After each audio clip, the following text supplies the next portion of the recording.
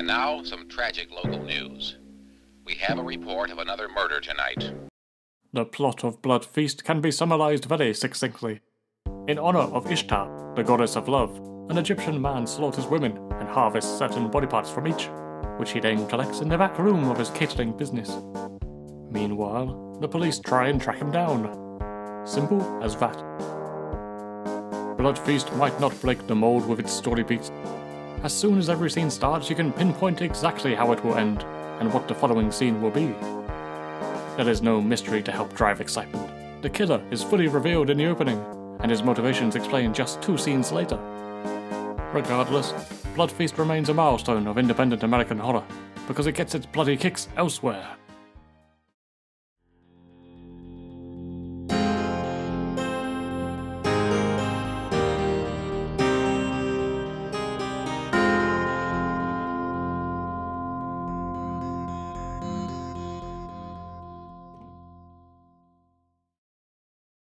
Blood Feast is recognized as the first splatter film, a subgenre of movies that exist to unabashedly portray extreme scenes of violence and gore.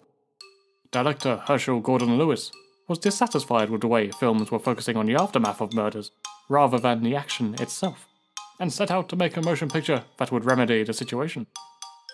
I think it is fair to say, Mr. Lewis succeeded. Even today, some of the visuals had me cancelling my delivery from the local Egyptian food truck. The early shot of a woman's hacked off leg in the bathtub, and a later moment where pulpy blood dribbles from a woman's gaping mouth, were the main offenders for me. The inclusion of real animal organs, such as a massive sheep's tongue, combined with the camera's deliberate fascination, produces a queasy effect not commonly found in films of this age. To sum it up, it's not at all surprising that it left audiences shocked but eager to see more. And equally not at all surprising that critics found it vulgar and appalling. Yes, most reviews found Blood Feast to be in very poor taste indeed, but it is obvious that Lewis and his team were just having a bit of fun. A quick film made for a quick buck, a slice of entertainment to take horror fans that one step further. Inevitably then, it does all feel very slapdash, and its tiny budget of $24,000 is felt in every frame. Some shots are out of focus. Audio levels are all over the place, featuring some horrendous ADR. Oh dear. I guess we'll have to eat hamburgers for dinner tonight. Did your men catch him as he ran out? No. Shoddy spray-painted hair. Characters act awkwardly to benefit the shot, and other times I'm certain they are reading the script for the first time during the actual take. Regardless of the fact we've watched the police unfold the entire mystery that the audience were already informed of firsthand, they felt it was critical for the cops to recap the whole plot after the climax.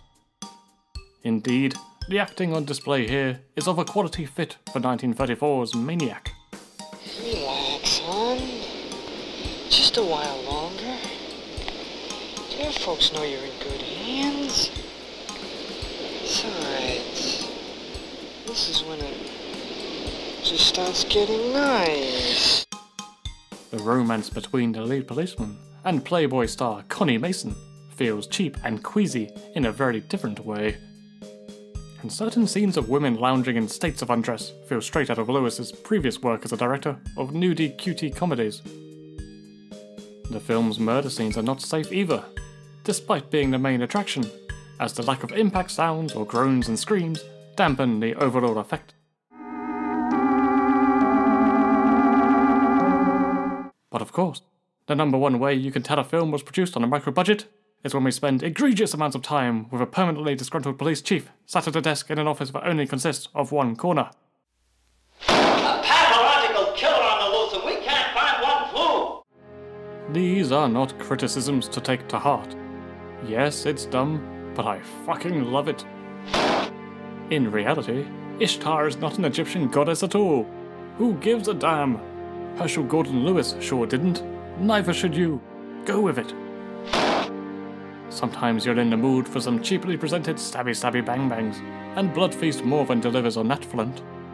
There are also instances of genuine quality that shine through, but perhaps they are accidental. The reveal of the corpse in the catering business is handled perfectly. And indeed, the torture scene that precedes it is suitably dark. Cutting from the opening scene of an Egyptian hacking a body part from a victim to the noseless face of the Sphinx is a neat little jest.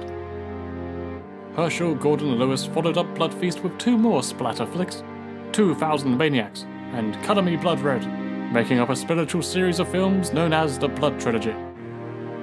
These 3 films, and his pioneering ventures into the land of shock horror, earned him the title The Godfather of Gore. An appropriate title indeed, and his impact on the genre can still be felt in blood red ripples to this day.